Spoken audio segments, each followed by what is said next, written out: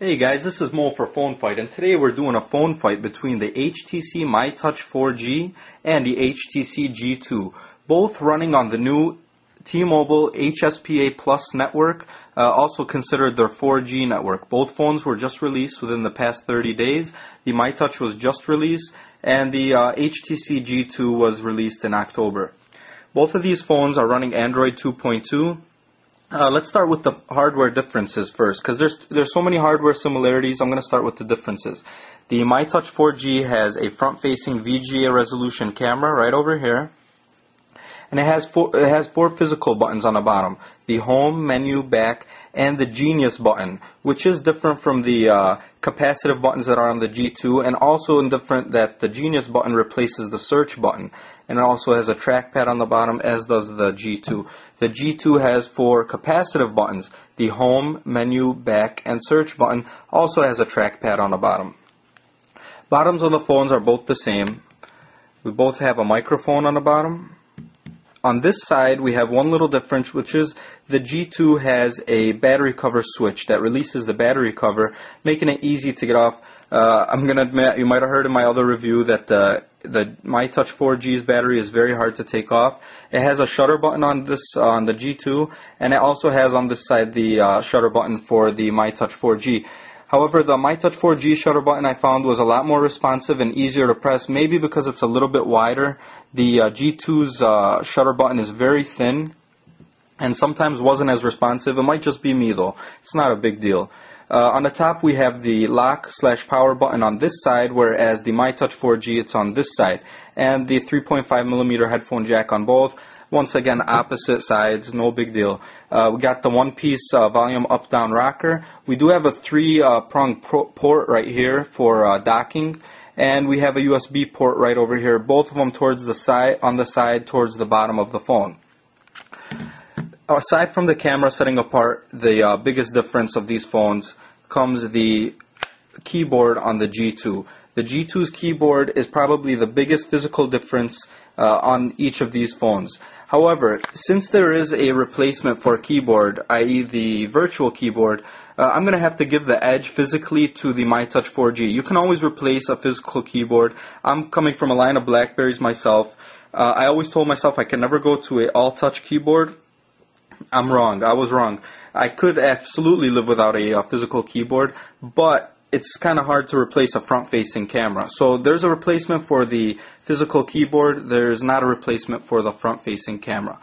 Like I said, both of these phones are running Android 2.2. However, the G2 is running stock Android 2.2, whereas the MyTouch is running Android 2.2 with an HTC MySense overlay on top. As you see, you have the nice weather animation when you unlock the phone. The G2 is as stock as it gets. This is the way Google makes the phones before they send them off to the manufacturers, before the manufacturer adds any software on top of the phone. The good thing about having stock Android on your phone is that you're always guaranteed the updates are going to come out and directly to your phone. There's nothing to work out. There's no kinks to work out. Whereas the MyTouch, it does look a lot nicer, and it is my preference. However, you are going to have to wait a little bit longer for those updates to be compatible with your software. The bottom of these phones have a call button, application button. However, the G2 has a internet browser button on the bottom, a permanent fixed layout right there, whereas this one has a faves button on the bottom for your favorite numbers. The G2 is running an 800 MHz MSM7230 processor, Snapdragon processor, second generation, and the MyTouch 4G is also running a Snapdragon processor. However, it's a 1 GHz Snapdragon processor, the 8250. The MyTouch 4G, because it has the HTC Sense, has a few other features that can't be found on stock Android. They both have 7-screen layouts. The HTC gives you a choice between 5 and 7 screens. And aside from the fact that you can zoom out, which you can do on the G2 also, if you hold down right here, it shows you all your screens. It's not as nice, though, I'm going to admit, as the MyTouch 4G, just because the screens are smaller, and you can't really see anything going on under. Anyways, not that you really would, but it's just the look and just the feel of that pinch to zoom in and out. It kind of gives it a nice look. When you go into the camera here, on the MyTouch 4G, you have a full screen viewfinder, which I've always loved on a phone, and it also has touch to focus. This is something that doesn't come with stock Android. It has up here, we have to switch between the 720p high definition camcorder and the camera. We have the flash auto on off, the shutter button, the effects button, which I like because it does show the different effects before you actually take a picture. Gives you an example of how they look.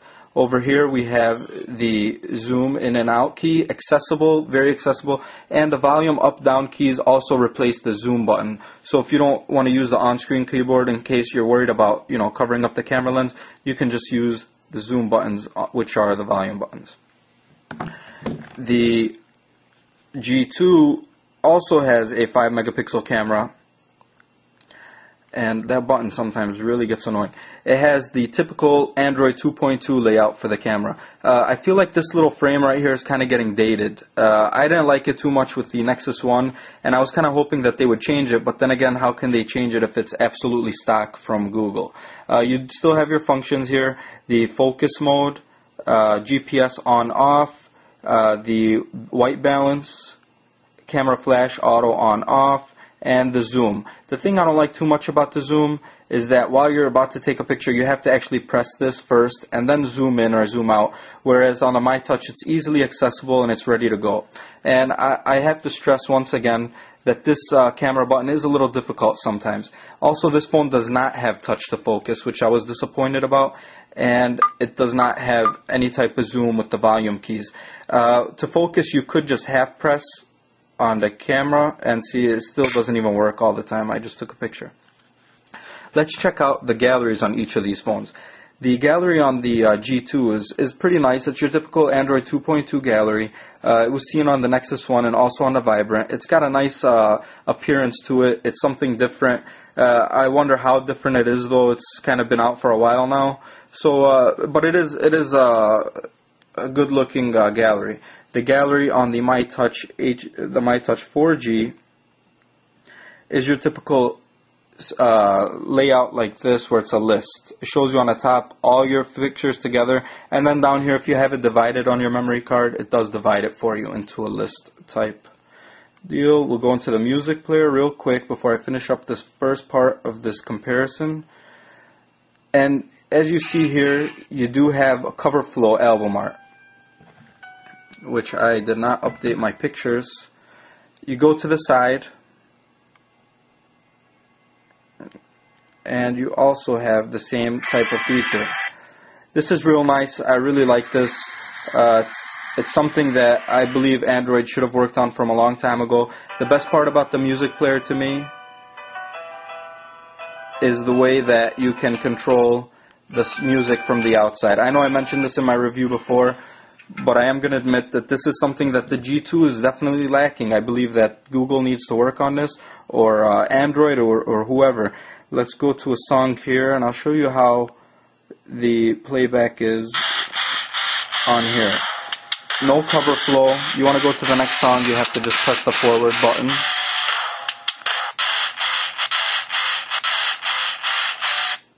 I don't know what's going on there. Oh, okay, I'm sorry, because I have it set on a single song. Let's go back into the music player. Let's go to songs this time, and let's just play a song like that. Let's go to the next song. You have to use the arrows all the time. There's no type of cover flow. There's no type of special effects when using the music player. And unfortunately, when you lock the screen, there is no controls. It really bugs me. Coming from a few phones that did have an option to change the song while the screen is locked, this one doesn't. And it's really something that gets annoying after a while, and that's why it's very refreshing that it's available on the HTC MyTouch 4G right out of the box without having to download any apps for it. This has been part one of this phone fight between the MyTouch 4G and the MyTouch 4G, I'm sorry, and the G2 from T-Mobile. I am going to come out with the second part. I'm going to go in depth into the browser, and I'm also going to go in depth with the messaging app and the phone.